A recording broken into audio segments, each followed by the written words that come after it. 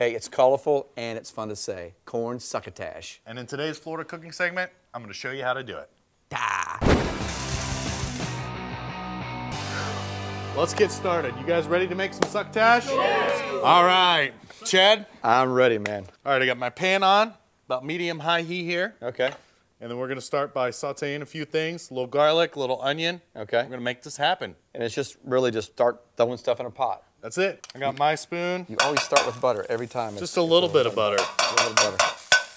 Okay, butter going in there. A little onion, nice and fine dice. Nice. You going to stir that up?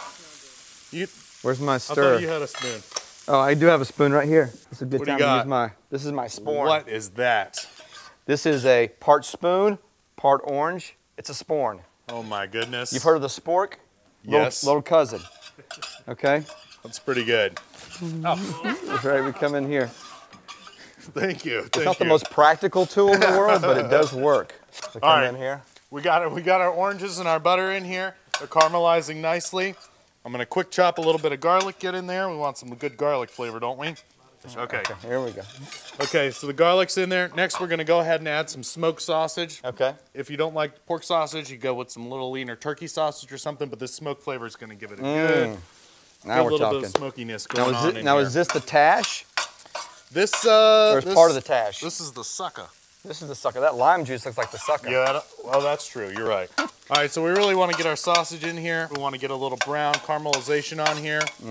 Starting to smell good. When this gets a little caramelized, we're going to add our corn. Okay. Now this, one of my favorite things, my friend, Florida sweet corn. And you guys know that Florida produces a whole lot of corn, but most of all of our corn goes as fresh market corn. So it's the exact corn you see at the grocery market. It doesn't get processed into other things. It comes just like this, as nature intended. All right, I'm gonna go ahead and get some of the kernels off here. It's a nice, easy way. You wanna set the flat part of the corn down on the board. I got a serrated knife. I'm just gonna run it down just like this. Oh, nice. All right, now that's nice and caramelized, let's go ahead and add our raw corn. A whole bunch here, there we go. That's a corn party in there, Chef. Corntastic. I also have some green peas here. You don't necessarily have to use green peas. Lima beans work great with this dish. Okay. But I like green peas. All right, that's looking good. Let's go ahead and add our peas here. Now it's a pea party. We're mixing corn and peas. Looking good though, Chef. All right, we definitely want to season this. A little pepper. Oh, we're talking. A little sea salt going in. Try to keep it in the dish there, Chad. Sorry. I got a little bit of hot sauce we're gonna go in here. Just your favorite hot sauce is gonna just give it a little bit of kick. Now time to add the succa. Here we go.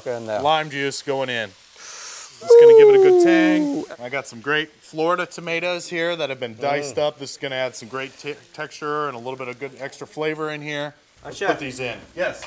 What if, let's just say I don't like tomatoes. Can I use something else? Absolutely, that's a great question. At this point, I would use some zucchini or some squash would be a great addition to this. Okay. Tomatoes going in.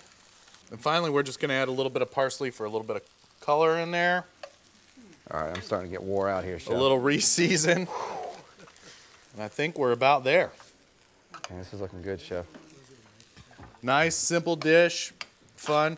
You know, this dish was born out of the Depression time here in the United States when there was a little bit of money to go around and needed to make a good, tasty dish out of common ingredients. Let's keep it in the pan there. Sorry. All right, I think we're good. Let's go ahead and plate this up. Plate this sucker. Just gonna spoon this in. Beautiful, okay. That does look beautiful, Chef.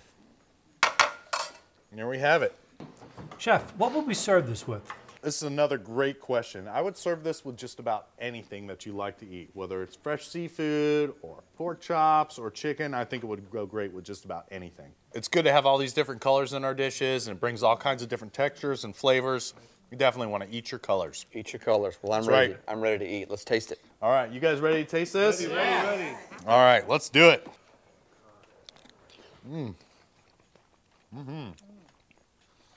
Wow. Impressive. I'm liking that. Simple ingredients, but great flavors. Yeah. Well, and that smoked sausage and that Tabasco, it gives it a nice little kick, you know? It's got a nice zing to it.